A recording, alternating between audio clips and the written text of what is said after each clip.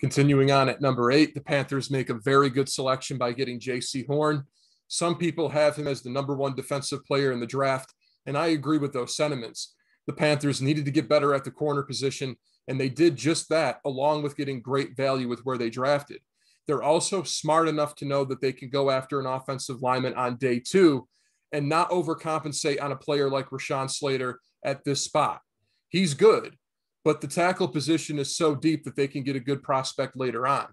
And when watching the film on Horn, the confidence just jumps right off the screen. He has that Jalen Ramsey type chip on his shoulder where no task is too big. I absolutely love the move. The Carolina Panthers had a hell of an offseason too. They get their quarterback in Sam Darnold.